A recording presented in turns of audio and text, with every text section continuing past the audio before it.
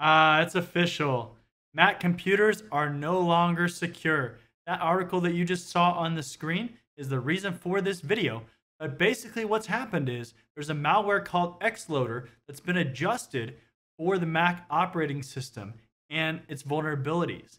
And that's important because traditionally what's happened in environments and just overall is people have this false sense of security about Apple computers and that they're secure and they're immune to vulnerabilities. And, that's true for a few reasons, just because, for one, if attackers see that the market share of PCs and Windows computers is roughly double of that of Apple computers, it's not really worth their time and making, malware for those kind of computers when they could just go for the low-hanging fruit of the Windows computers. So that's definitely one thing. Also, a lot of companies don't, have a lot of Mac computers. It's just better for them to have PCs because, for instance, with Apple computers, the cost is going to be higher. The ecosystem is enclosed, so it's a little bit harder to do certain things. And then just from a staffing standpoint, it's harder to repair Apple computers compared to a PC. They might not have the parts or the capability to do that. Whereas with a PC, you can just rip it open and you can throw some more RAM in there, a different hard drive, you can wipe it clean, whatever the case is.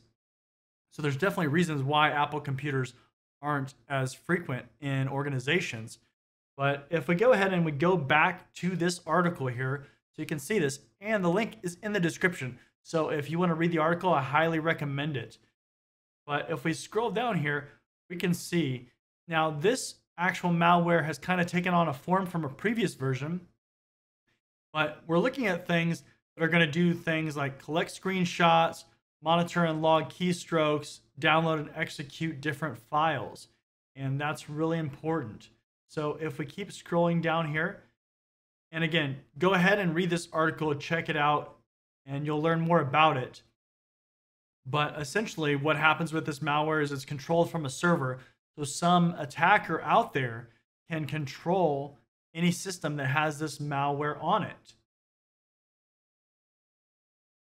And again, I'm not going to go super in depth into this particular malware because you can read the article and you can see it for yourself.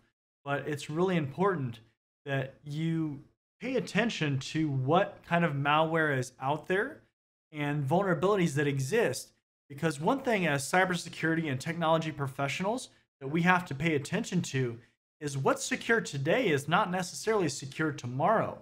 We find vulnerabilities and 0 days and things like that all the time. That's why when you have a vulnerability scanner, you're always updating the definitions because things change over time. We find out things that we didn't know before. And that's true with this. And thing that's really important here is that what happens if attackers really start focusing on Apple hardware or Mac operating system computers? Well, that opens the door for a lot of interesting issues because if we're not focusing on that kind of system or that kind of hardware and we're just letting it kind of go, well, that creates an issue. And that also comes down to knowing what's actually on your network. Do you know what's actually on your network, or are you just kind of, winging it, doing it ad hoc? So it's a very interesting article, and I highly recommend that you check it out. Now, question of the day: what are some tips that you have in order to secure Mac operating system computers? Let me know down in the comment section below. As always, make sure to leave a like, comment, and subscribe. Check out my website at johngood.com for more training, resume reviews, career advice, and consulting services. And I'll see you next time.